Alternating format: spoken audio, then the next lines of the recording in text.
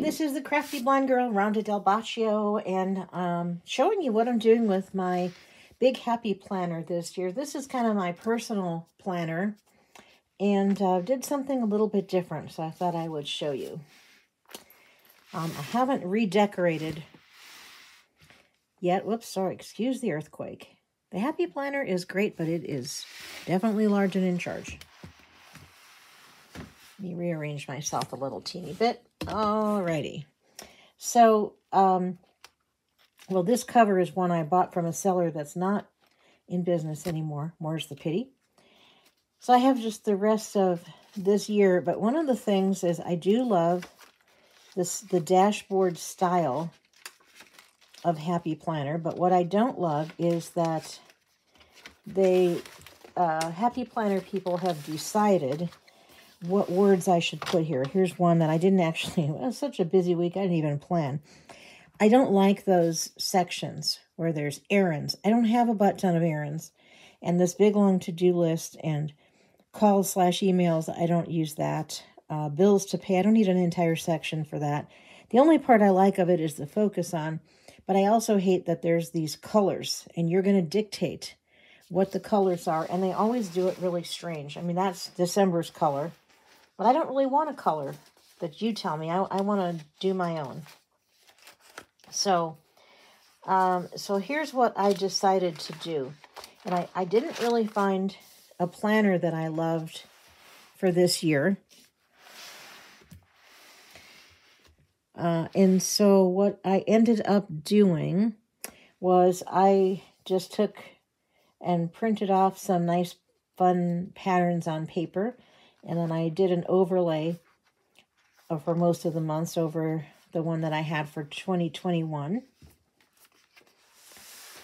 And then on the inside, now I like there's the side in the dashboard planners from Happy Planner. There's the Monday, Tuesday, Wednesday part that showed up on the right. And then the page on the left had the focus on and those other things. Well, I like the idea of having sections, but I didn't like what they did with them.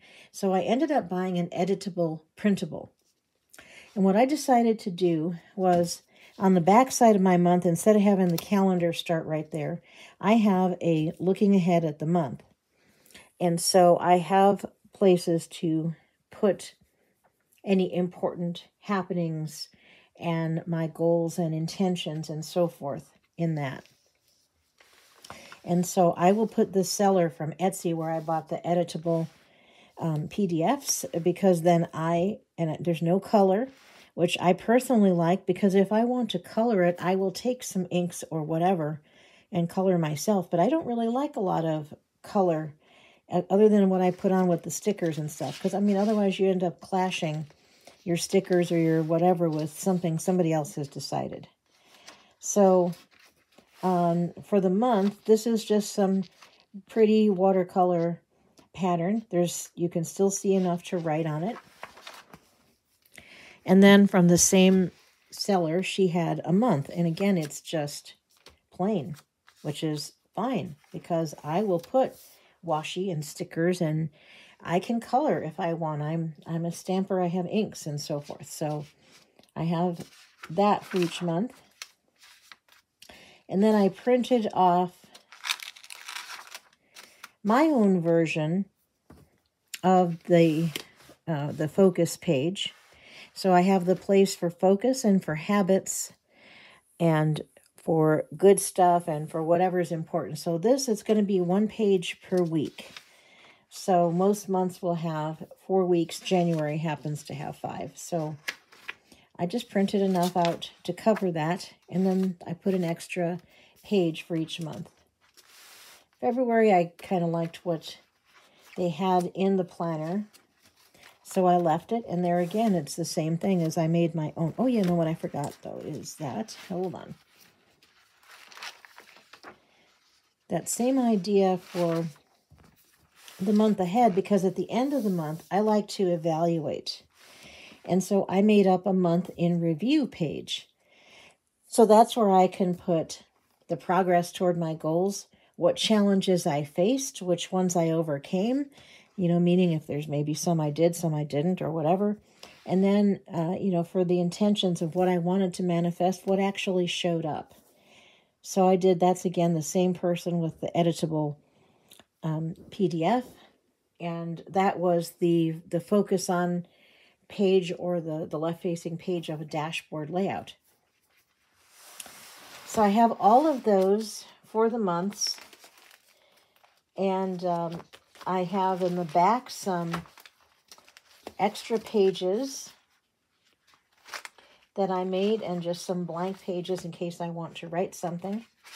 And if I need to put down things that happened over a particular week that was crazy, I have pages like that, which have all the different sections.